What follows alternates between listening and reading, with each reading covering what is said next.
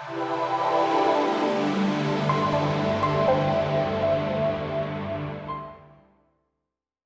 not what you think I am.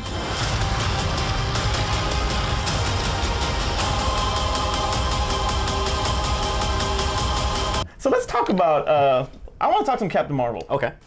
You cannot stand that movie to a certain degree. Or can't stand is not the word I use for that movie. Roy out there, our good buddy Roy at Bloody Flicks, if you want to hit him up on Twitter, he can't stand that movie. He can't stand her. It wasn't. He cannot stand Brie Larson. It wasn't great. It was good, but it wasn't great. It was okay. Okay, I like the effects. Okay. I thought we just defended it. Yeah, it was good. It was good. It was Red Lantern. Holy crap, we did do. You don't hate Captain Marvel. Anyway, so this was the MCU's first female solo film. Everybody wanted it to be Black Widow, and it should have been, but it went to Brie Larson. Kind of like to introduce her as the taking of the torch or the baton from Tony Stark and in the next phase. Okay, so Captain Marvel grossed $1 billion. Right. It made pretty much more of a star from her. She was already an Oscar winner for The Room. Right. But it was not as well received as all of the other. Because it had some pushback because of a lot of the choices that made in the film, with it being more of a buddy cop film, and the acceptance of Nick Fury, who doesn't accept anybody, and he was just like, oh, just space alien. That quick. Like, yeah, exactly. So, I mean, some of their choices in the film, as far as the plot goes, and the Jet Law thing, and it was, it could have been better. It could have been better. It was Black Panther-ish. It could have been better. It could have been better. You said that. It's now recorded. I never said that. I never said that. But anyway, so it could have been better. So you have... Terrence refuses to acknowledge the fact that he's the only brother that does not really like Black Panther.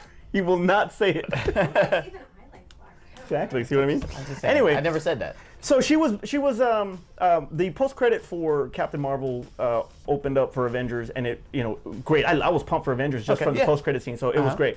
But unfortunately, she was barely in the movie. Right. She was like barely in the movie. It wasn't a movie. And when you saw give me that Thor scene in Wakanda in Infinity War, and everybody was like, yeah, right. By the way, War Machine was barely in the movie too. It was like, because it was a white woman that was in the movie that we're gonna make a big deal about it. Exactly. You know, the brother wasn't in the movie. He's like, oh, nobody cares. How about this? I ain't seen Terrence Howard. Exactly. Anyway, who did they have this film? They had Chris Hemsworth, they had Chris Evans, they had Scarlett Johansson, and the dude who plays Hulk, because I can't remember his name right now. Ruffalo. Ruffalo had all the white people, and we're worried about one missing white girl. It's like, what about Rhodey over there, who's still crippled? What about him? Tony Stank. All right, so like I said, that Wakanda scene was like, oh yeah, Thor's arrival, right? Yeah, right. They expected that same freaking impact when Captain Marvel comes out in Endgame, and it just fell flat. It was not there. Okay. And dialogue like, "You got something for me, Peter Parker?"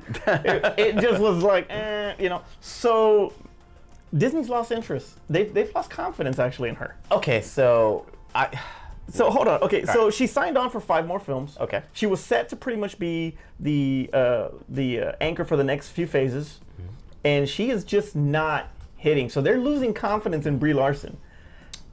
Go ahead and say what you were gonna say. Okay, so I looked at a few things in regards to this, and some of it says that they had some plans with Spider-Man, and they felt like since they lost Spider-Man, that their plans with helping her acceptance by the masses kind of fell through, so now they don't want to do anything.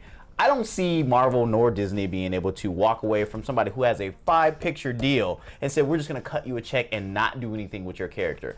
I would more see them as like, maybe we're not going to do a Captain Marvel 2. Maybe we're just going to fit you into some other films until your popularity kind of catches on. This is the same company that after doing Iron Man 3, still kept putting Tony Stark in other things, and it was like, sometimes one movie doesn't hit. You got to at least try to. I mean, you backed her. Captain Marvel did hit. It grossed more than Wonder Woman. So Wonder Woman was critically, praised. So if you got a small group of people who didn't like it, Roy. Put that on Roy.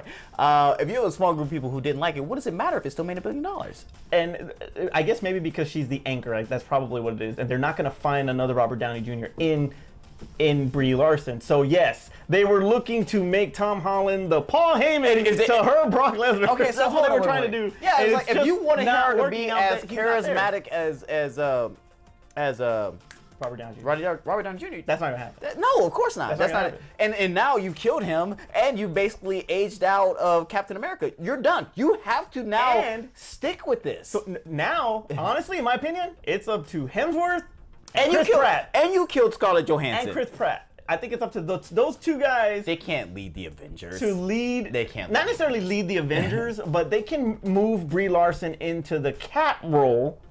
They can move her into the Cap role. Okay, and move Chris Hemsworth and Thor into the Tony Stark type of role. So he's gonna be but the he's tech not the guy smart now. one. Okay, then it's got to be Mark Ruffalo then, as far as the brains, maybe. Okay, that's fine. You know, That's fine. But I don't think they need to lose confidence. You in don't her. bail on Brie Larson I don't because think of this. You cannot bail on Brie Larson. No. You got to keep. You cannot judge her off a cameo in Endgame. That's not her fault. Right. Especially when they filmed it. I want to say that they filmed her scenes in Endgame before Captain Marvel was filmed. Right. Okay. So of course she's gonna look stiff. She barely knows the damn character. So yeah, That's what she said. I say exactly. I say give her a chance. I say give her a chance. Let's see what the next phase does. It's going to be a while before we see her anyway. All of this is rumors anyway. I don't think Disney's really listening to this. Maybe somebody talked about it. It's like, hey, she's not doing what we thought, or her appeal isn't what we thought it was going to be. And we had plans, and now those plans have fallen through because now we don't have Spider-Man. And then maybe people are kind of running with that and are like, hey, they may do something else with her, or maybe not continue on with her. Just like, I don't think they have that plan at all. Look. This is a company that had Agents of S.H.I.E.L.D. go on for like 6 seasons when people hated the show in the first season. And I was like, so this is, like I said, Iron Man 3, Ant-Man 2. They've had a bunch of misses. And people don't like to talk about that. And I like Thor the Dark World, but people don't like Thor the Dark World. Yeah, exactly. So there's a lot of misses that Marvel has had, and they didn't give up on Chris Hemsworth. They didn't give up on Robert Downey Jr. They didn't give up on Paul Rudd. They kept going. Are you sure? Because I think that there's no Ant-Man 3 because of that? No, they didn't give up on Chris Hemsworth, but they forced a character type of change in Ragnarok. It was for the best. Right, I know, that's what I'm saying. And so maybe they will do something with Brie Larson. So real quick, on a side note is the whole thing with Spider-Man. $10 billion they offered. Or Sony offered to sell Spider-Man to Disney for $10 billion. $10 billion? $10 billion. What the shit? Exactly. I mean, they got. What would you do? Would you do it? I mean, you can make a lot of that money back. You got to do a lot. Tom Holland, we're gonna extend your contract out to 20 films because there's a lot of money we got to make up here. But if I'm Sony, I make Spider-Verse live action first, and then send him back. I mean, there's a. Because you still got the rights to Garfield, you still have the rights to Tobey Maguire. But, so here's the deal: they do Spider-Verse, and it's a hit, and now it's $20 billion. It's gonna be a hit. No, it's a hit, and they're like, okay, Marvel, we want $20 billion now. Alrighty then, never mind. So it's like you gotta buy it before they do that stuff. But I was like, but $10 billion, that's a lot. They paid $4 billion for Star Wars. All right, so here's what Marvel's gonna do: they're gonna say, go do your movies. We're gonna hope that one of them bombs, and then you come crawling back to us. I think they work out some deal, and it happens again. I think they're buying more than some likely time they do. because right now they're not really making. When a they lot. force Venom into the Spider-Man movie that's coming out, Spider-Man 3, when they force Venom into it, like it makes no sense. Venom 3 is supposed to have the Spider-Man. It's supposed to have Tom Holland in it. Wait, they're gonna wait 2 more Venoms. Yes. That's what they stupid. said. That's what they That's said. absolutely stupid. Yeah, they're gonna go Venom 2 with Carnage, and then Venom Spider-Man 3 4 maybe, or Venom 2. No, it's not going to be Venom 2. Spider-Man 4. They've already said they're not going to do Okay, they're stupid. Listen to me. All right. This is Spider-Man 4 or Venom 2. Where are you getting Spider-Man 4 from? Because if they're not going to put in Spider-Man 3, then they're going to put him in Spider-Man 4, right? Because they're going to make Spider-Man They're going to 3. do Kraven the Hunter. Unless they make Spider-Man 3 Spider-Verse. Because that's the way I'd go. Look, Sony, let me talk to you. Just get back to the table with Marvel. Let's stop doing this. Let's just stop doing this. It's like, look, I know you and her broke up. And I know y'all don't like each other right now, but as your friend of both of you guys, let's just talk. Let's just talk. Let's just talk. Let's get this back together. Because right now, I can't hang out with either one of y'all. I can't hang out with you because I gotta deal with the flack from him, and I can't hang out with you because I gotta deal with the flack from her. Let's talk. Let's get back to the table. Let's talk. Let's work it out, bang it out, and let's move on. Yeah, because Brie Larson's depending on you. Her job is on the line. Terrence, take us home. Brie, get in there and take one for the team. That's so awful.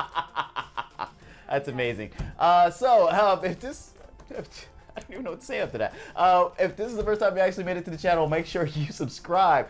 Please comment on all the weird crap that we just said today. And click the notification bell so that way you're aware of all the other videos that we do on this channel, because we have a Terminator video that obviously people love. You want to watch it too. For Aspen and Art, where the hell they're at, I'm Manny. I'm Terrence. And we'll see you next time.